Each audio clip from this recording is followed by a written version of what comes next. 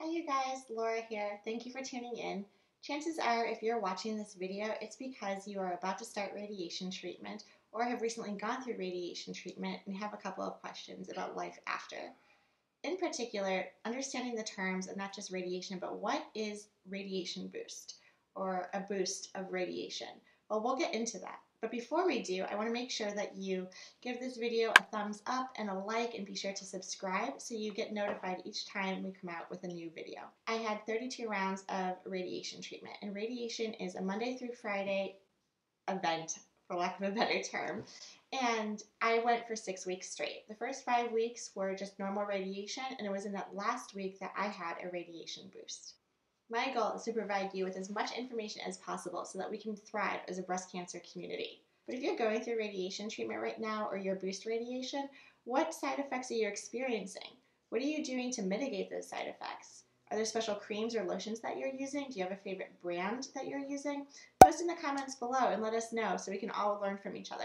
So I'm really excited because I got an opportunity to chat with Dr. Jimenez. She is a wonderful woman, and I'm so thrilled that I was able to speak with her on our podcast coming out on Monday.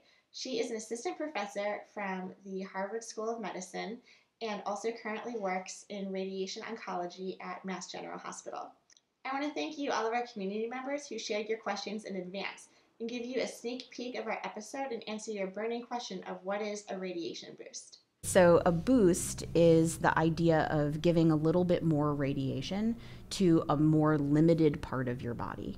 So often when we do a boost in breast cancer, because it can be used in lots of different cancer types, we're talking about, we've treated the entire breast for a certain number of weeks, and then we give a boost, which is just an extra amount of radiation just to the lumpectomy cavity where the surgery was. So that's the idea of essentially consolidating and giving a little more radiation dose to the area that we think is at highest risk to have a recurrence. So the most likely place to have a recurrence is right where the cancer starts, so we give that a little bit more radiation.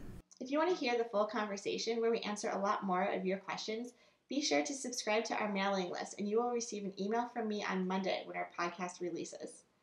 We not only talk about radiation and what to expect with treatment, but we will define terms and explore the advances of breast cancer in clinical trials and the use of proton beam radiation.